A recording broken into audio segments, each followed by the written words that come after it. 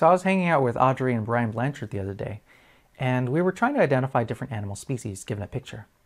The AI for Earth API had come up in our conversation. It's the one you may have seen used for camera traps.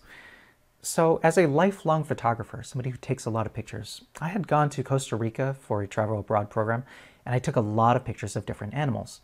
What if I had a tool at the time to identify what kind of animal did I just take a picture of? That'd be great. In this video and set of videos, I'm going to be showing you some of the ways that I use the AI for Earth API to create such a tool.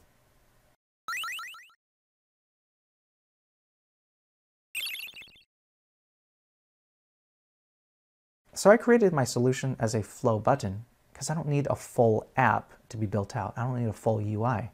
Let's take a look. I open up Flow after taking a picture. Click my Flow button. This brings me the option to select an image from my photo library. Click my picture of an iguana, and it does the thinking, goes through my flow steps, and it gives me a notification.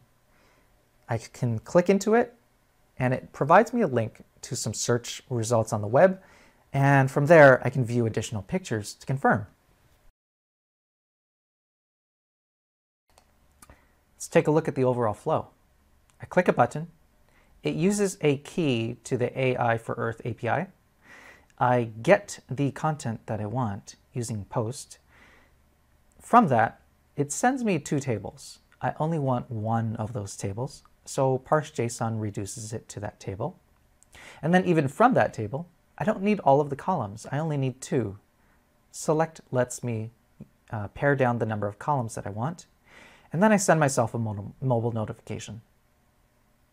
Although in this video series I am using the AI for Earth API, the same patterns and practices will let you connect to whatever external connectors that you've always wanted to play with inside PowerApps and Flow. If you'd like to continue seeing this video series about external connectors, please subscribe.